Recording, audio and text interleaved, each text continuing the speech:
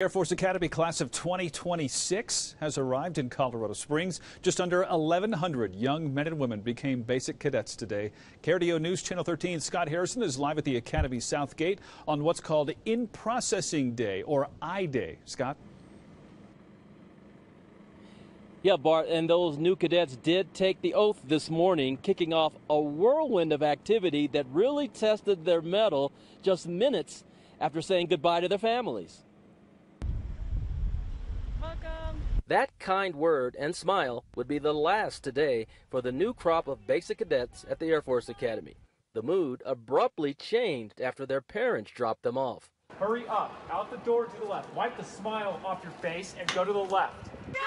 Move! Go! Get off! Let's go! It's the harsh but official welcome from the upper class cadets. Some of the new arrivals were overwhelmed by it, but others knew what to expect. I think the prep school was the biggest step. Getting into the prep school, I feel like is something that everyone should go through because it gives you like an idea of what to expect, but like you also get a year to like figure out if you really want to do this or not. This year, things are back to normal here for the first time since the COVID-19 pandemic started.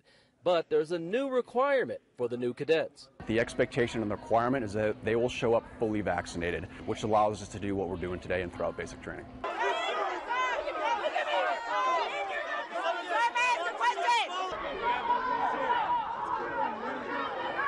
After the tough love, the new male cadets got the traditional haircuts and ended the day fully equipped and ready to start their Air Force careers.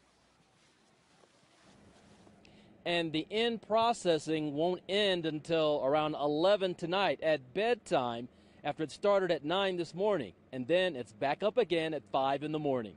We are live at the Air Force Academy tonight. Scott Harrison, KRDO News Channel 13.